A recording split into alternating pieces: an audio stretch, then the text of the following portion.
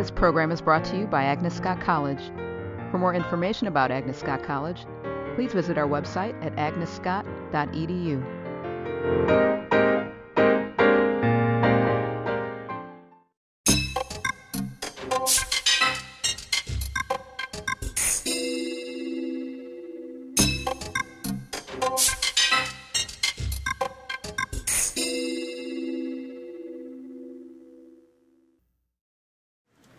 Which will be called Extraterrestrial Searches and Planetary Protection by SETI Institute astrobiologist Margaret Race, will be held in this room at this time exactly 1 month from tonight on Tuesday, March 16th. So I hope some of you will come to that as well.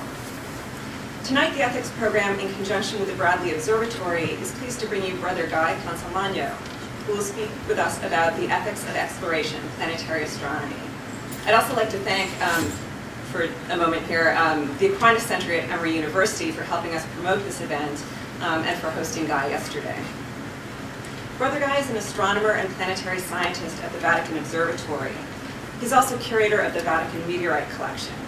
His research focuses on connections between meteorites and asteroids and the origin and evolution of small bodies in our solar system. In addition to writing many refereed scientific articles, he has also co-authored several books on astronomy for the non-academic market, including Brother Astronomer, Adventures of a Vatican Scientist, God's Mechanics, How Scientists and Engineers Make Sense of Religion, and this book here, The Heavens Proclaim. Prior to entering the Jesuit order, Brother Guy amassed an impressive academic record. He received bachelor's and master's degrees from MIT, a doctorate from the University of Arizona, and he also held a doctoral research post at Harvard College Observatory. But neither his religious commitment nor his academic credentials have led him to take himself too seriously. And if he doesn't convince you of that tonight, you can always go online and go to Comedy Central's website and look at the December interview of him by Stephen Colbert on the Colbert Report. So please join me in welcoming Brother Guy Consolmagno.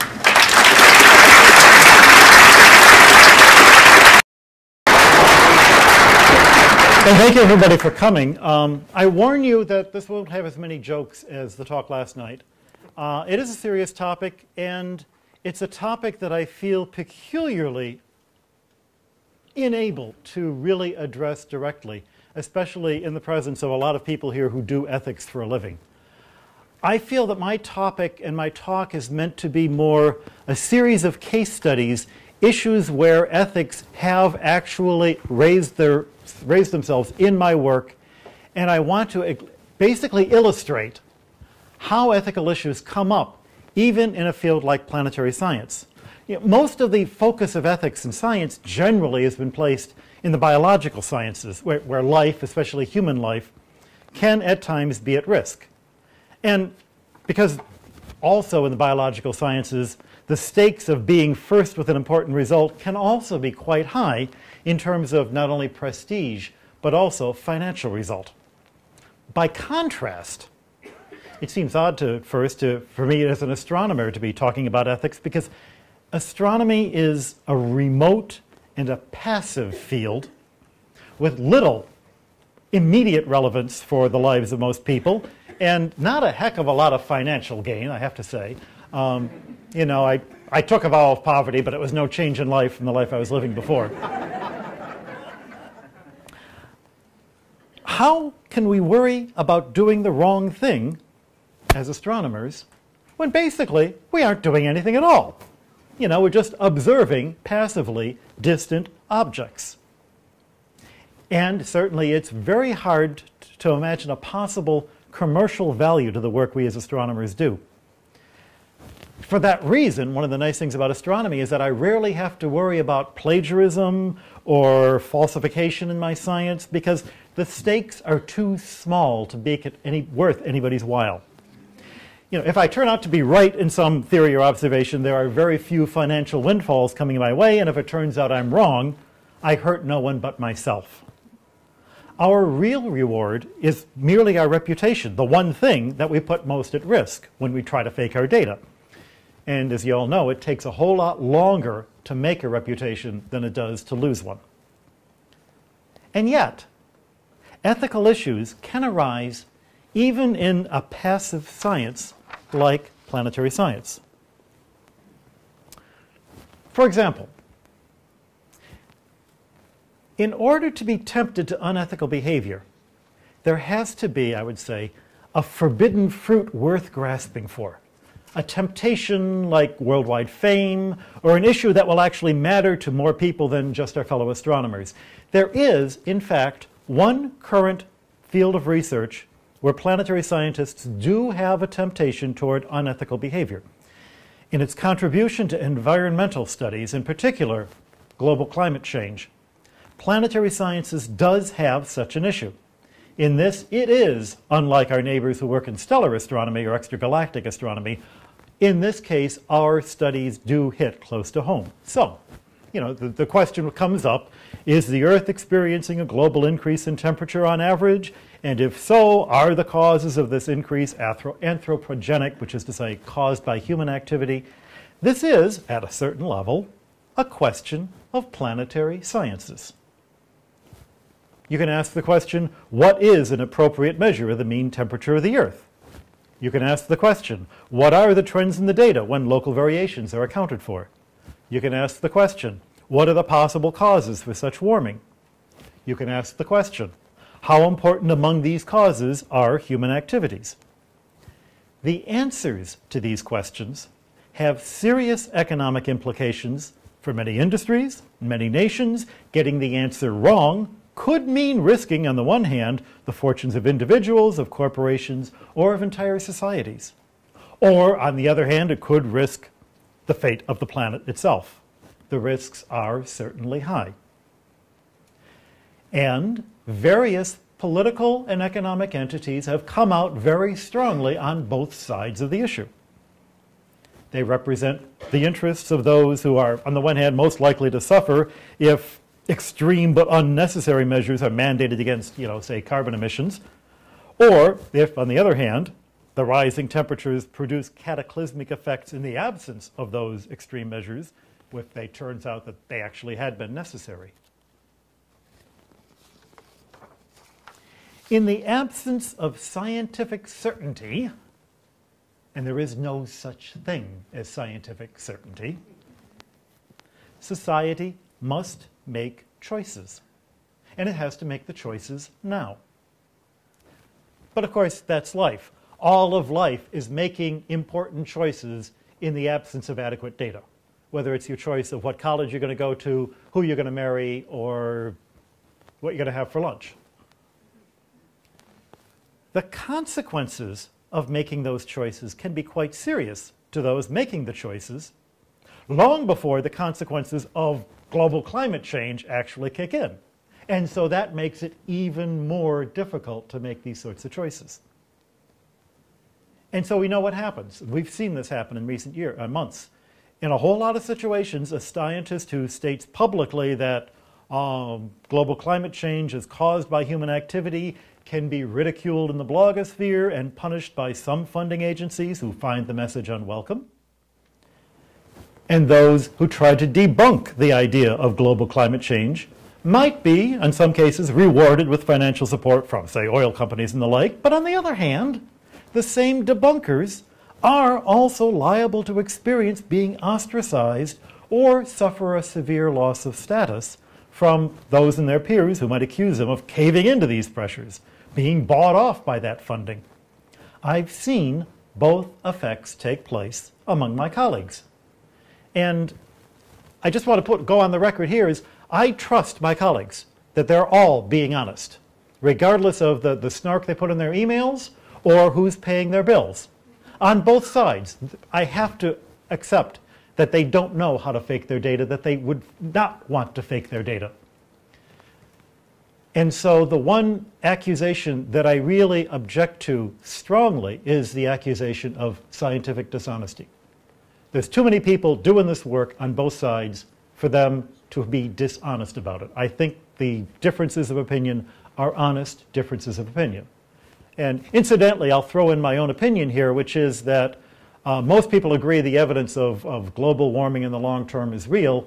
And I think we'd better hope it's anthropogenic. We better hope it's human caused, because then we can do something about it. because if it isn't, then we're in real trouble. But to give you an example of the other side, a scientist of my acquaintance a couple of years ago found evidence of an apparent increase in the temperatures of the outer planets. And this increase in temperature in Uranus and Neptune apparently has been going on over the last 30 years. And this is an increase that parallels the global warming on Earth, but obviously could not be blamed on human activity unless there happen to be cars and factories in Uranus and Neptune, which I kind of doubt. My colleague has had great difficulty in getting her work published because referees are afraid that its publication will weaken the sense of urgency to limit human pollution on our planet. And in a sense, I can see their concern, but it's standing in the way of real science. The astronomer in question doesn't think that global warming is explained entirely by a change in the sun's output, and in any event, she also recognizes that, reducing pollution is a good idea regardless. She herself is worried that her work might be misused by those who would completely discount any human effect in global temperatures. But her ability to publish what is, after all, a straightforward scientific paper has become entangled with the larger politics of global warming. This is an image of Uranus or Neptune actually taken at the Vatican telescope. I thought I'd throw that in there because I took the picture.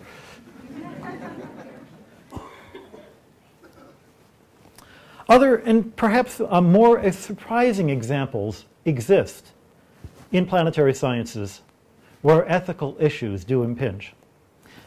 Some of the work in planetary sciences is laying the groundwork for a perhaps far distant future when humanity will actively be working beyond the Earth orbit and possibly exploiting commercially objects beyond Earth orbit.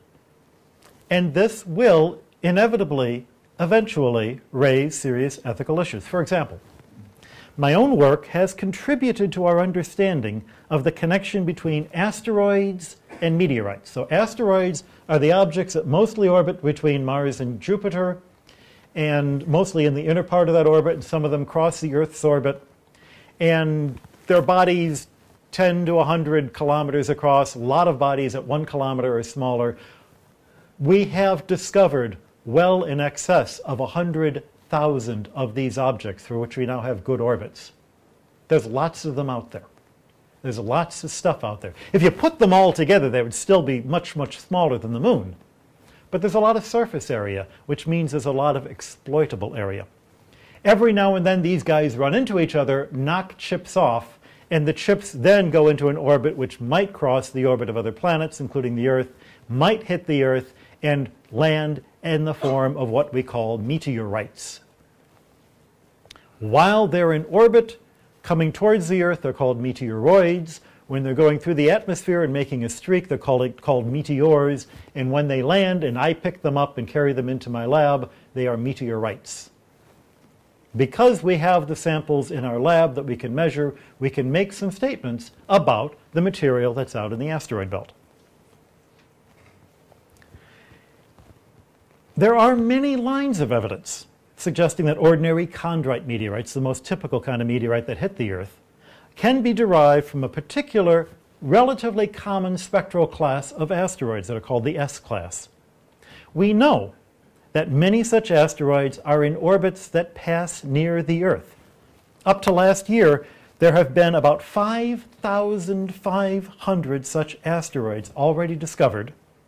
750 of those asteroids are larger than 1 kilometer in diameter. Many of them may at one time or another pass as close to the Earth as Earth-Moon. And we know we can get out to the Earth's moon with our current technology because we did it 40 years ago. Human beings could go out there with a spade and a shovel and dig up the surface. Well, consider an asteroid of 1 kilometer radius. Typical S-class asteroid has a density of about 2.5 times the density of water. It's 2,500 kilograms per cubic meter. So the total mass of one such asteroid is roughly 10 to the 13 kilograms. You make the appropriate approximations, 4/3 pi r cubed. If the composition of the asteroid is typical of the composition of a typical ordinary chondrite, it's about 10% metal. So that's 10 to the 13 divided by 10, 10 to the 12 kilograms of iron. Metal being mostly iron, but traces of other elements, in fact, traces of every other metallic element in the periodic table in what we call cosmic abundances, in their relative abundances as they're formed in stars. So, 10 to the 12 kilograms of iron, that's 1 billion metric tons of iron in a 1 kilogram asteroid, of which there are nearly 1,000 that come close to the Earth. That's equal to the entire annual output of iron ore everywhere on Earth. And that's just the iron. You're also going to be getting platinum, gold, iridium, all sorts of other valuable materials.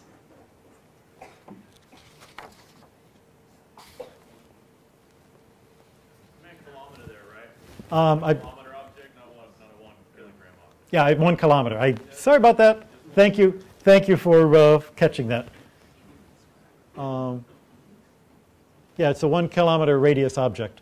So that's the relative value of the stuff you find in an asteroid.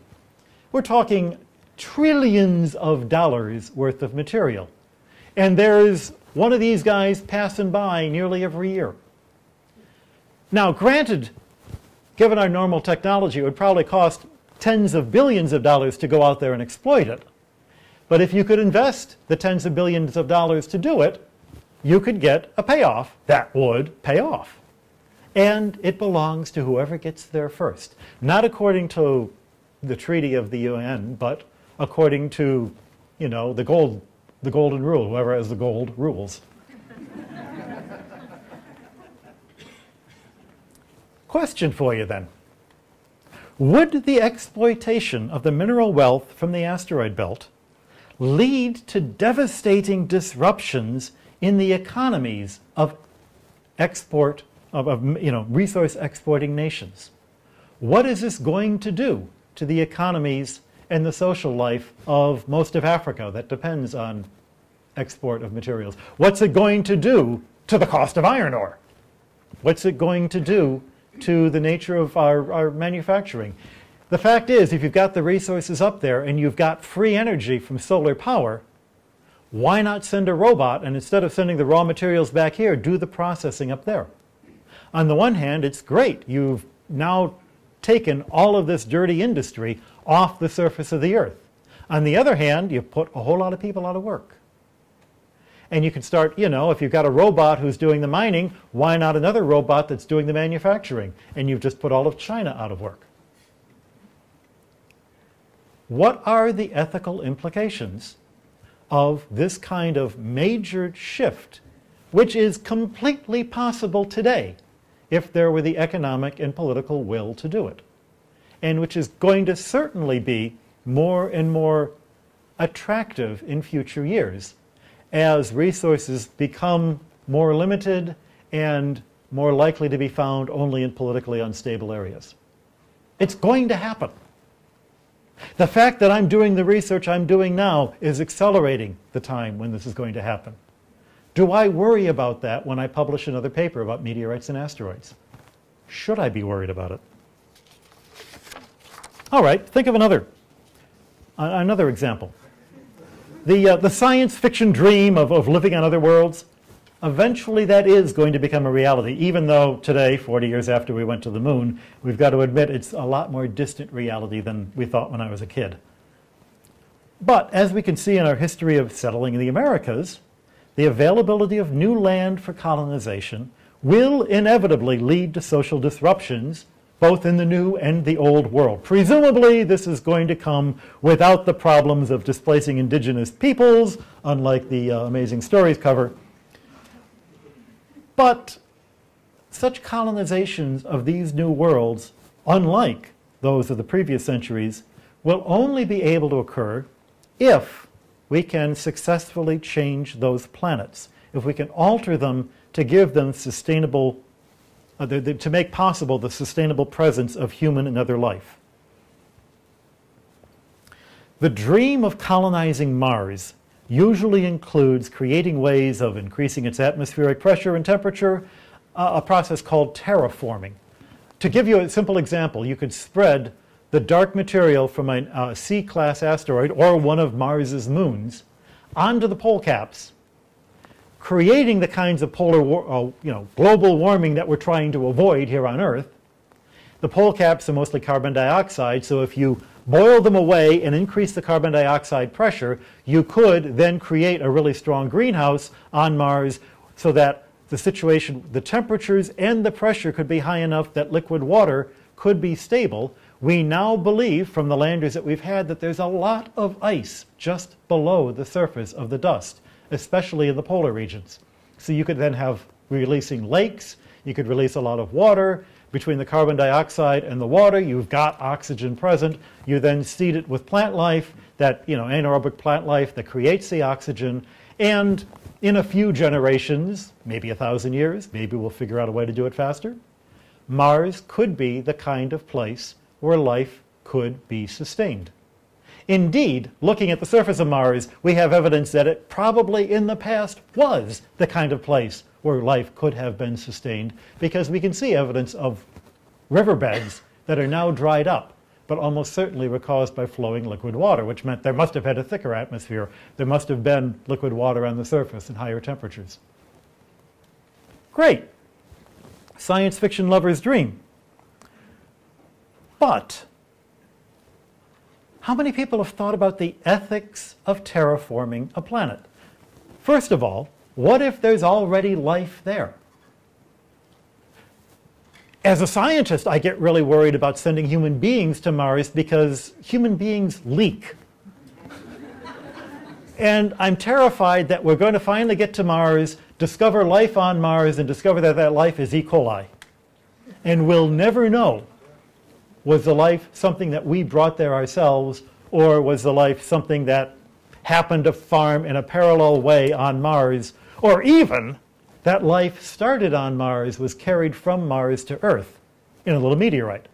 The meteorites have cracks in them. That's one of the things I do, is measure the size of the cracks. The cracks are big enough to carry small microbes. So there's no reason why you couldn't have viable microbes carried from the surface of Mars through one of those cracks onto the Earth. Maybe that's where Earth life was seeded from. Maybe we're actually all Martians.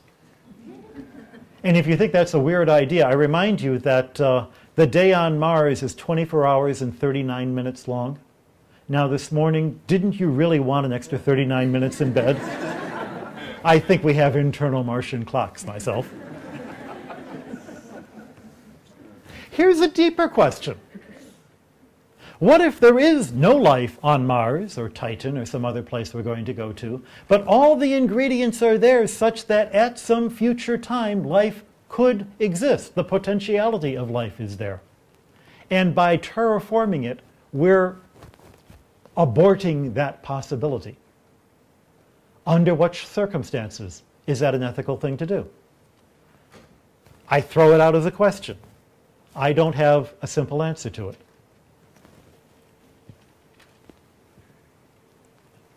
Such issues are, admittedly, in the realm of science fiction. Other issues, however, are more immediate.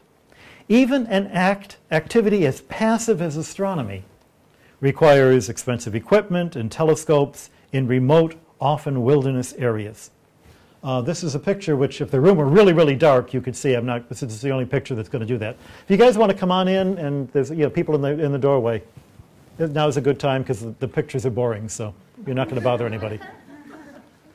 But this picture, I put it up there to remind me, I went to a star party in western Oklahoma, one of the few places in America where it's really, really dark, so dark that you can see a shadow due to the Milky Way. This is what the sky used to look like everywhere, and it doesn't anymore. I suspect a majority of the students at this college have never seen the Milky Way. Think about that. Astronomy needs clear, dark skies. Does the need for clear, dark skies impede other human values and activities, including economic security, economic well-being. The International Dark Sky Association works hard to restrict lighting in populated areas, the kind of lighting that impedes our vision of the night sky. But you can recognize that's planet Earth as it appears at night. Obviously, it's not picture taken at once because it's night everywhere in that picture. But you can see immediately where human beings most live, there are the areas that are totally lit up. Imagine trying to do astronomy in the east coast of the US anymore, in Northern Europe, or in Japan. One of the scarier things is that South Korea is completely lit up and North Korea is completely dark. Clearly they love astronomy in North Korea.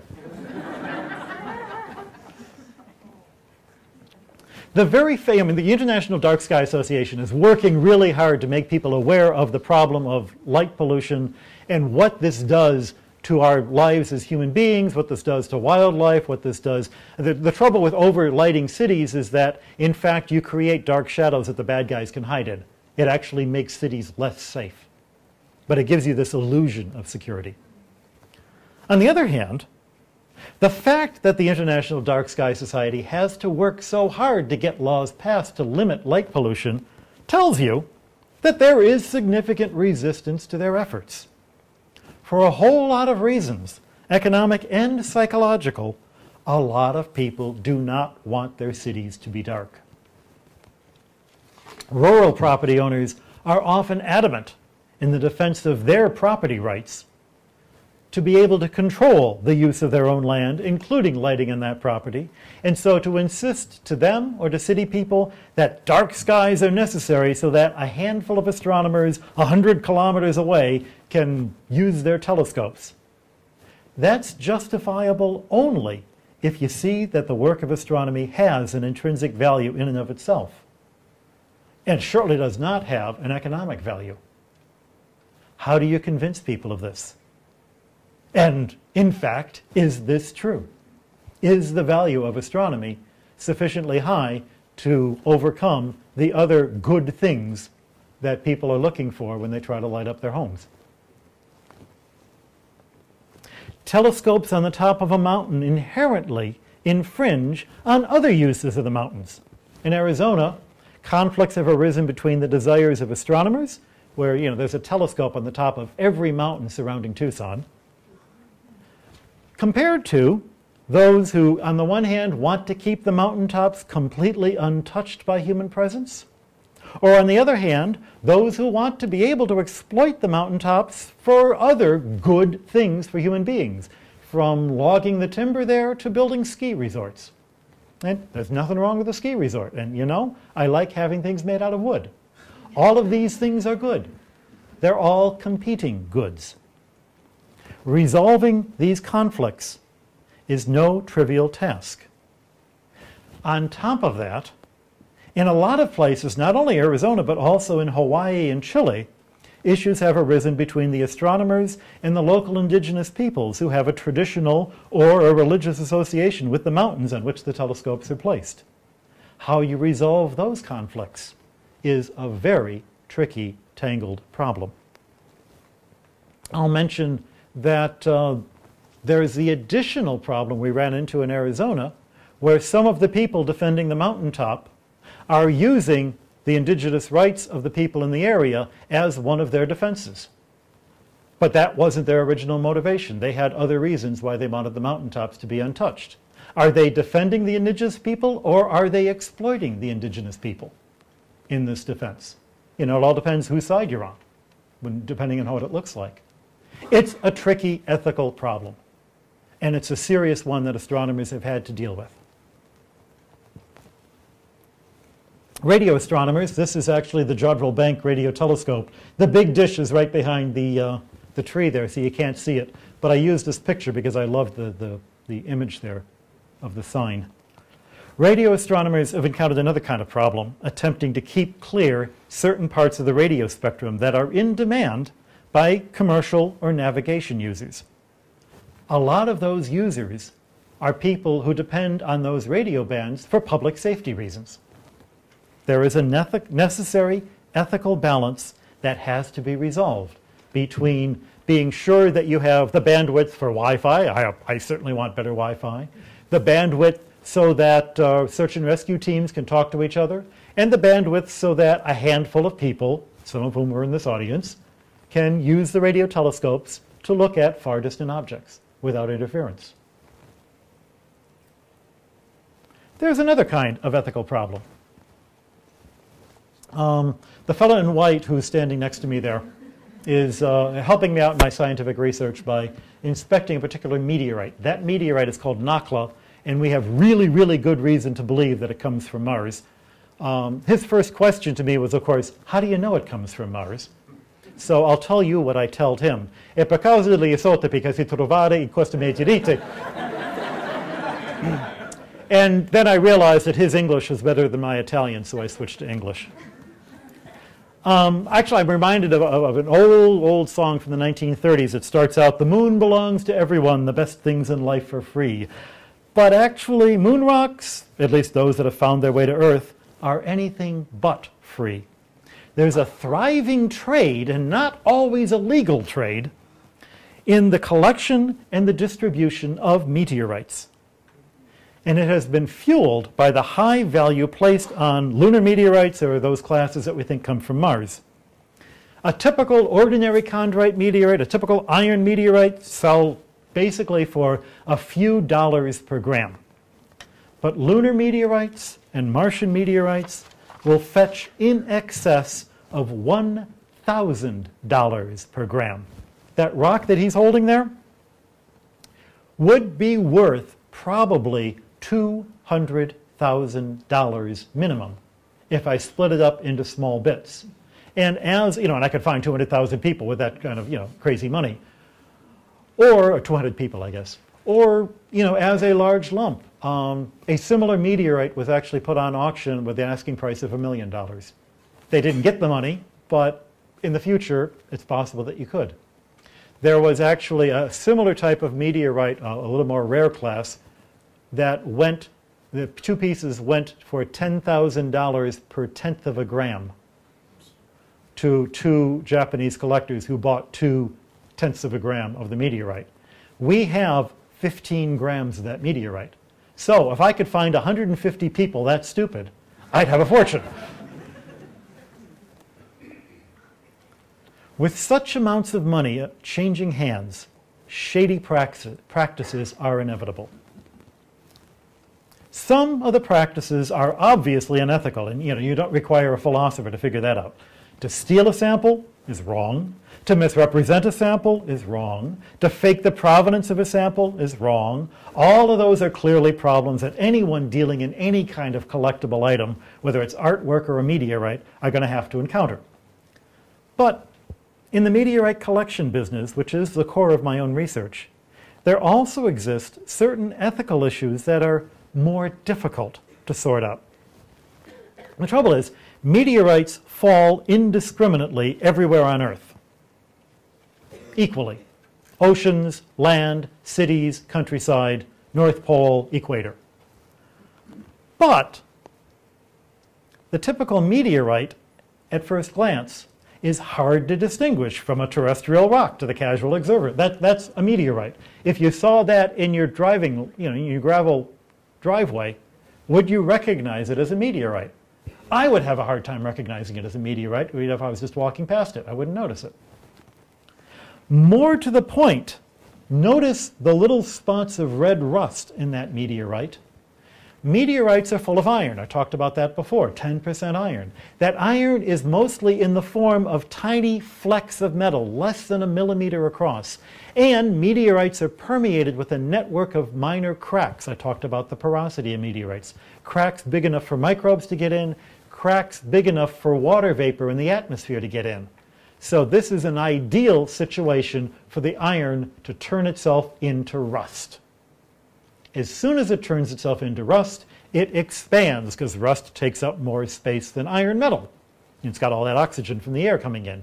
And that splits the rock apart very quickly, so that a rock that lands in Atlanta probably is not going to survive more than about 20 years before it turns into dust. sitting in your backyard. That means that the most fruitful places to look for meteorites are very dry desert regions. For instance, the dry deserts of Antarctica. Antarctica has got the extra advantage that the ice motions actually concentrate meteorites in certain regions, and meteorites are black, the ice is white. It's real easy to find them. The picture I've shown up there is where I lived for 6 weeks in 1996. I was in the nearby tent. I could tell you long stories about life in a tent in Antarctica. But basically how we found the meteorites was to get all 6 of us onto skidoos and just go back and forth over the ice. And every time you found something that wasn't ice, you stopped and you picked it up. You put it in a bag and you sent it back to Houston. We're not the only ones looking for meteorites in the deserts.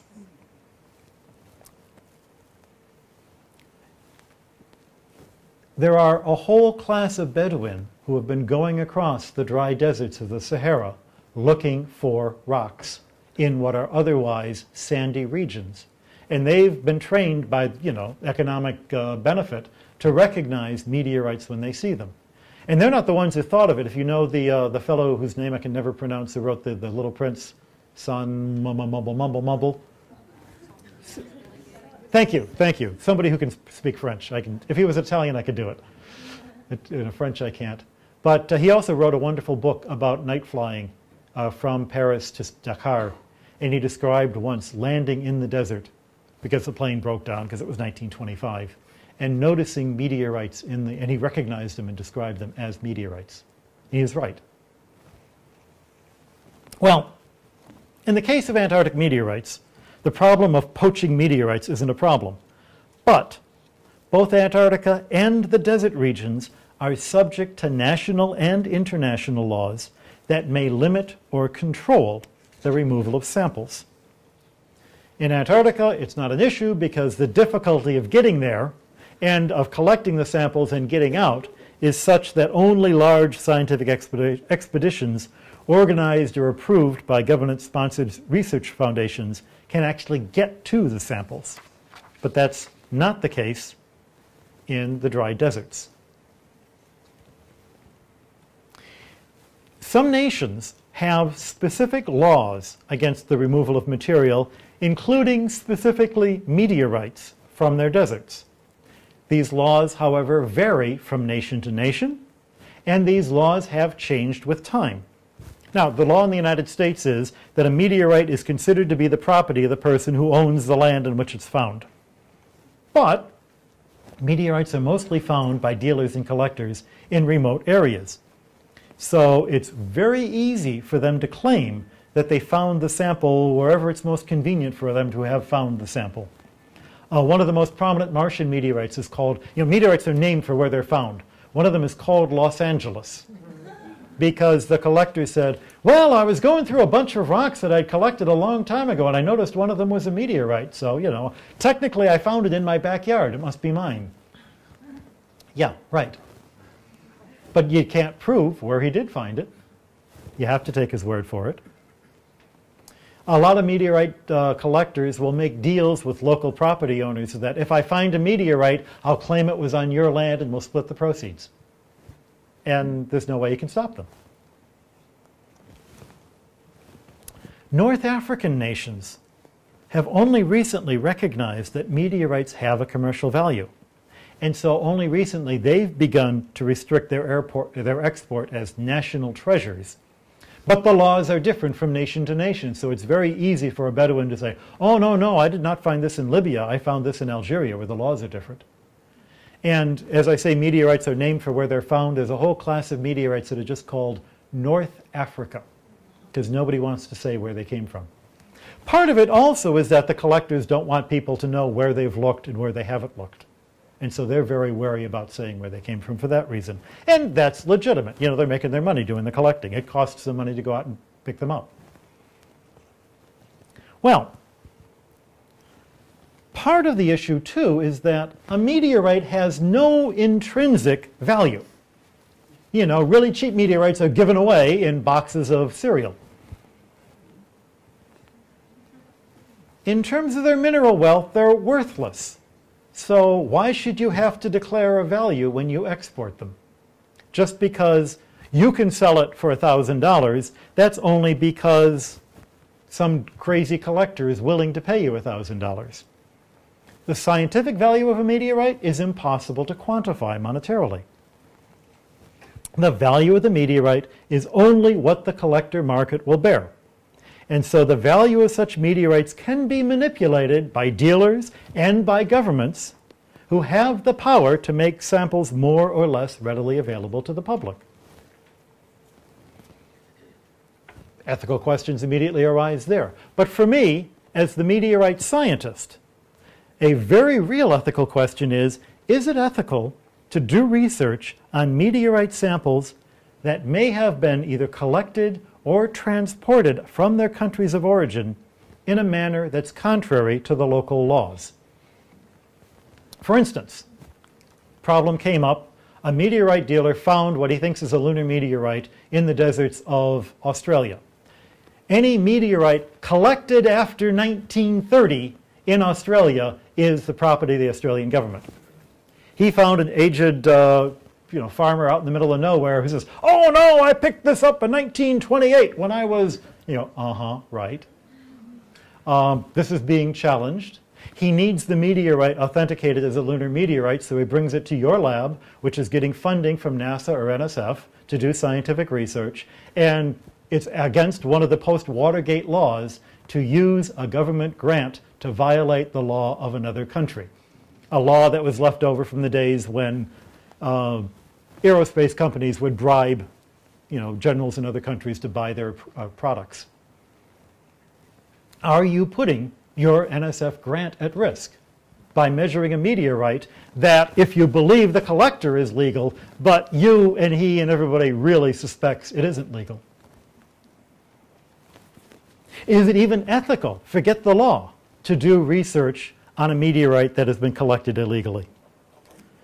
You, as a scientist, may have had no role at all in violating the law. The law may have changed during the time the sample was obtained. The legality of the sample may be impossible to determine. But even if the sample was clearly obtained contrary to another nation's laws, you know that there's valuable science that can be done from studying the sample. So what is the ethical practice for a meteoriticist in such a situation? Interesting question. Even more than that, the very research that you do on the sample will alter the value of the sample and raise the risk of further illegal or immoral practices. For instance, in 1996, this meteorite, Allen Hills 84001, was shown to have these little traces that some people said were evidence of fossil life. As a result, the value of these kinds of meteorites went through the roof. By showing the scientific value of these meteorites, the researchers affected their monetary value. It was, in fact, this discovery that inspired all the Bedouin to go out and look for more similar meteorites in the African desert. And thanks to that, we've actually tripled the number of Martian meteorites because they found thousands of meteorites, among which were a significant number, about 24 meteorites of the class we believe come from Mars. So if it weren't for the collectors and the value, we wouldn't have the samples. You can't complain about that. But it's all tied into the ethical means of getting the samples and the benefit that we as scientists derive from having the samples. Another thing comes up. A guy comes up and he says, "I've got a meteorite. I saw this fall in my backyard. I know it's from Mars." And you look at the meteorite and you notice that there's a large metal bolt in the back. And you say, I think this maybe is a piece of slag or a piece of some kind of machinery that was made in the factory down the road. And he says, "Why do you say that?" "Well, look at the bolt." He says, "Evidence of extraterrestrial intelligence. And they work in inches." There has been at least one case where the collector has taken the meteorite scientist to court for refusing to certify his sample as being a lunar or a Martian meteorite when he's absolutely convinced that it is. I end with a more personal story involving the general ethics of doing astronomy. 25 years ago, before I was a Jesuit, I worked as a researcher at the Massachusetts Institute of Technology. I was modeling the interiors of the icy moons of Jupiter and Saturn.